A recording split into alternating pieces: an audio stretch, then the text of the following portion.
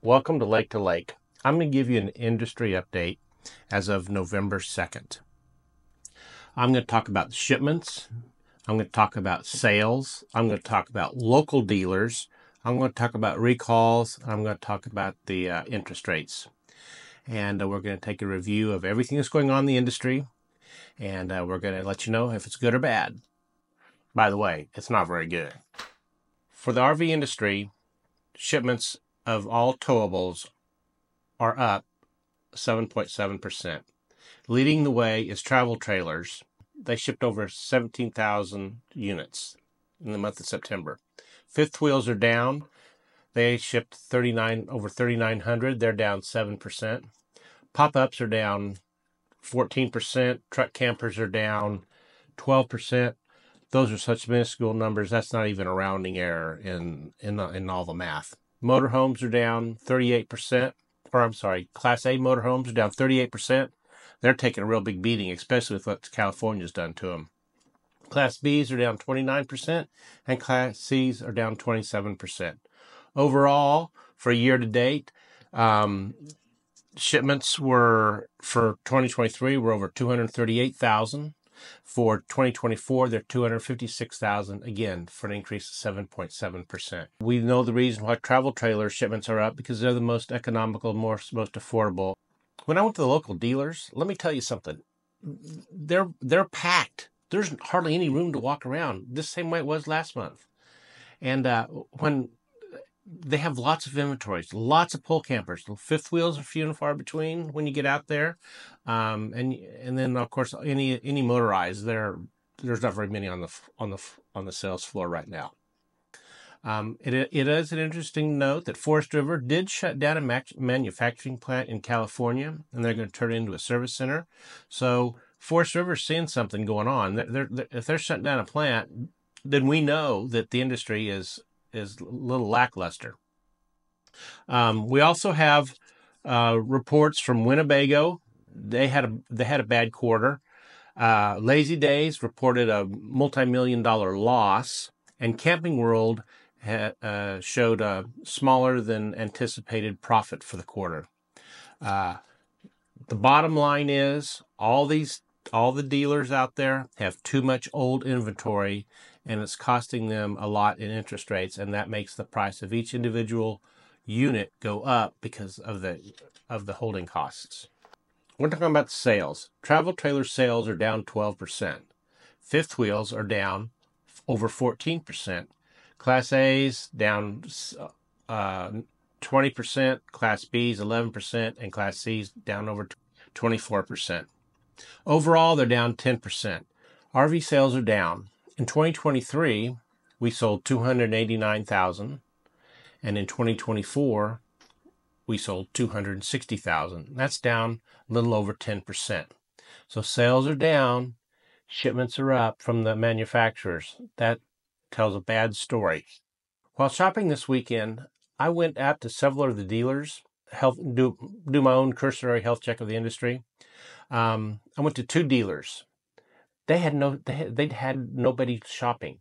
I mean, one dealer, I was the only car in the parking lot. There were a couple cars on the service side, but on a Saturday afternoon, you would think that there'd be people out shopping. There weren't. Now, I don't know if it's football games or what, but something was going on. Talking to the sales people, they were saying that sales are difficult to close. They get some shoppers in there, they can start doing the paperwork, but they can't come up with a reasonable interest rate, a reasonable monthly payment, and the people are just walking away. They're not haggling. They said, "Oh, we'll wait till spring." They also were saying that a lot of people aren't qualifying for the lower price loans, and then that ups the price, sometimes even on the smaller units, $100 to $150 a month, and the consumers aren't willing to pay for that. That's just the bottom line. They're too expensive right now.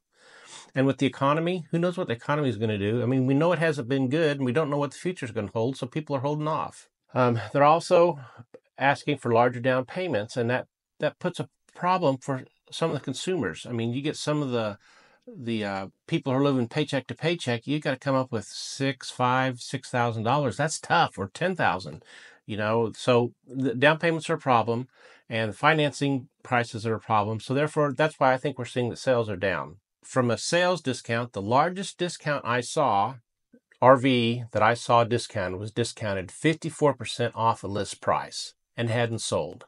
And I believe that was the same unit that was there last month. I didn't do real good record keeping, but still 54% off a manufacturer suggested retail price is a lot. The used market.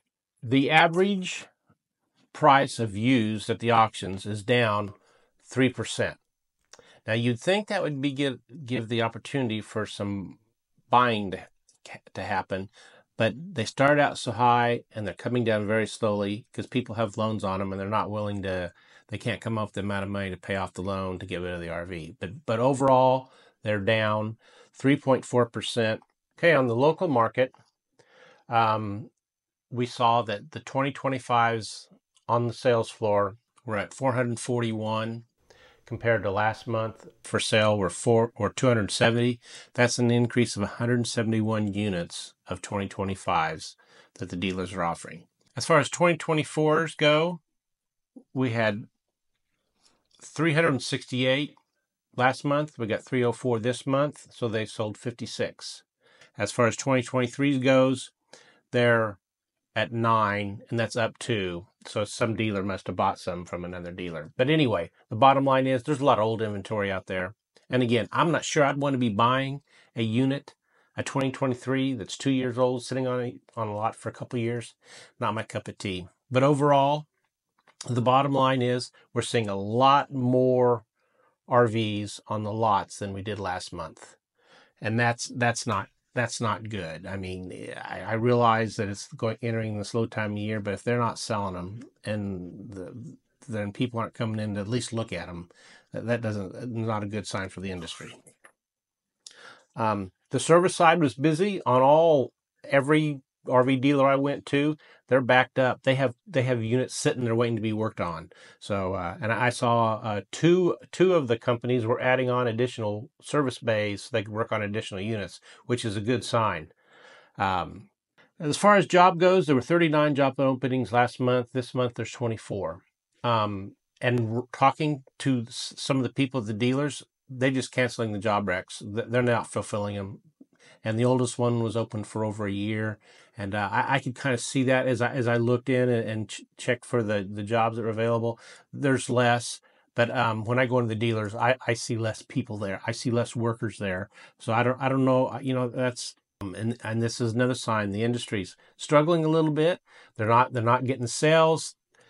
And so they're not getting the sales, they're not doing the hiring, they're not getting the people. You know, something has to happen for this industry to turn around.